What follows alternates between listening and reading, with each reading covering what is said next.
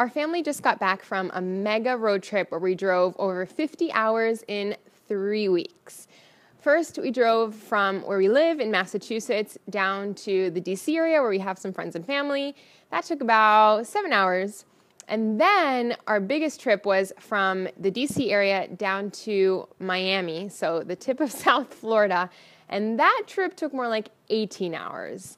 And then we did the reverse and drove back home. Quaja and I love traveling, and we also have 2 daughters. We have a 2-year-old and we have a 6, now 7-month-old. But at the time that we were traveling, she was 6 months old. And we were a little bit concerned, like, how are we going to do this? But we were mostly really, really excited because it was worth it for us. So my first tip would be to pack the car early. Nobody wants to be scrambling the hour before you're supposed to depart to load up the car. So do yourself a favor, and the night before, or maybe the nap time before you're leaving, make sure you load up the car. You know, it can always take more time than we think it's going to take. Sometimes when you have a small car and a lot of stuff because you're going on this long road trip, it's kind of like a puzzle that you have to figure out where everything goes and how to put it and all that. So make sure you have enough time to do that and that your departure is stress-free. My second tip is to drive at night. I know this isn't for everyone. I have a friend that I recommended this to. Her and her husband tried it with their baby, and she was like, I was falling asleep. I could not do it. I don't know how you guys do it. And I have to be honest, it's mostly my husband who is an expert at driving at night, but it's so worth it if you can pull it off because you're avoiding traffic. The roads are pretty much clear. You're avoiding accidents, you're avoiding road rage, you're just avoiding more busyness on the road. And that is a win because you're going to make it to your destination faster. You're going to make better time. And the second benefit of driving at night is that if your baby's already used to sleeping during the night, which hopefully they are, then it's more likely that they'll sleep the whole ride. So my baby is used to sleeping 12 hours at night, so we got at least 12 hours of our road trip where she was completely out. And then she woke up for a feeding, and then she went to sleep again, which was awesome. And that's not guaranteed, but it is more likely that your baby will sleep if it's dark and they're already used to sleeping at that time anyway. You definitely have to prepare if you're going to drive at night, though. You have to get some good naps, some good rest before you depart, and make sure you have time to recover when you arrive at your destination. My next tip is to make sure you have a very comfortable car seat. So this happened with my first daughter and the baby. They both really didn't like their car seats, especially my second daughter would cry every single time we put her in the car seat. And then we got her the Chico Next Fit, and she loved it. She never cried. It's very pricey. It's $300, but honestly, the price was worth the piece. Do you know what I mean? It's so much better to pay a little bit or a lot, but to have a smooth ride and where the baby's happy, because honestly, who wants to sit on this hard piece of plastic? You know, the first car seat my daughter had was just like this really inexpensive, like $50 car seat, and it had no padding and it was really uncomfortable. And after I realized that, and I realized it would be torture to put her through that for all these hours, you know, we decided we need to do this. We need to take the plunge and invest in what we think is the most comfortable car seat and is also really well rated for safety.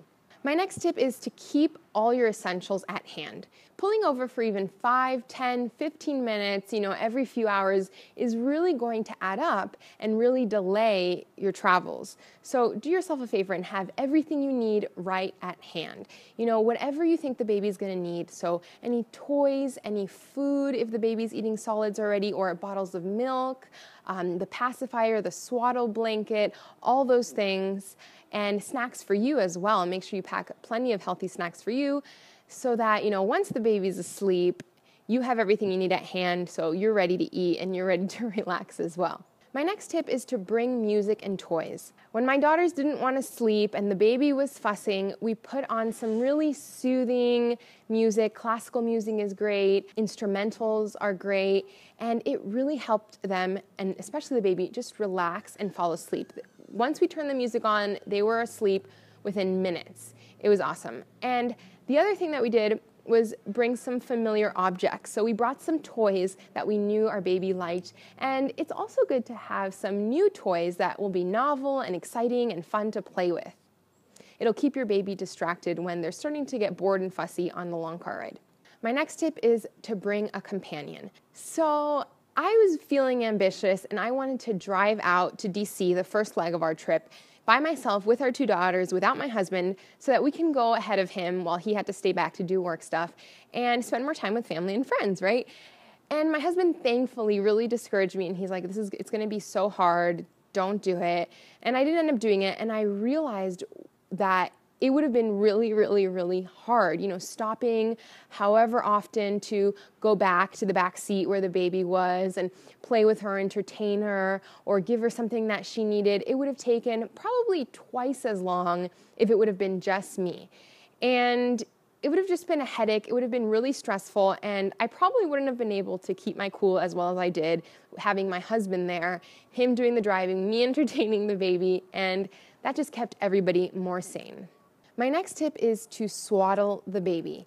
I don't know about your baby, but my baby cannot sleep if she's not swaddled. And I know that everybody's different, because my first daughter could not handle being swaddled. She just really didn't like it. And then this baby loves it. And I thought, maybe I don't have to swaddle her. The movement of the car and the white noise will, the natural white noise from the drive will just put her to sleep, right? Plus she has her binky, she's gonna be fine. And she's in this like lazy boy car seat. And she would not fall asleep. The minute I swaddled her, she was out like a light. It was amazing. So if your baby likes to be swaddled, definitely swaddle them. I'll put a link down below for the swaddle we use that has an insert for the car seat strap so that they're really secured in their car seat and also really comfortable in that swaddle blanket. My next tip is to ride comfortably. Your baby's riding comfortably because they're in the super nice, comfy car seat you got them, but it's also important for you to be comfortable, because if you're not comfortable and you're not happy, your baby's probably not going to be happy either. So some things that we did was we got a travel massage pillow, and I'll put the link for that down below, and that helps so much. It was a pillow that we plugged in to the lighter jack in the car, and whenever we would get tired or just our back started hurting, we would give ourselves a massage with this pillow. It was great. Another good tip is to get one of those neck pillows that helps, when you're sleeping in an uncomfortable car. Hopefully your car isn't too uncomfortable.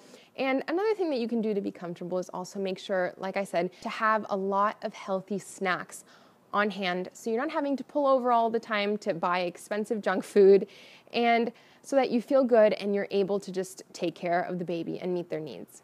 My last tip is to just be patient with your baby and yourself. It's likely that there's going to be some tears. Nobody really loves to sit in one spot for hours on end, and you're going to get uncomfortable maybe a little bit. Your baby's probably going to get uncomfortable. I know that it's difficult to remain calm and patient in a stressful situation, especially if there's a baby crying or a toddler fussing, but as long as you are safe and as long as you make it to your destination, everything's going to be okay.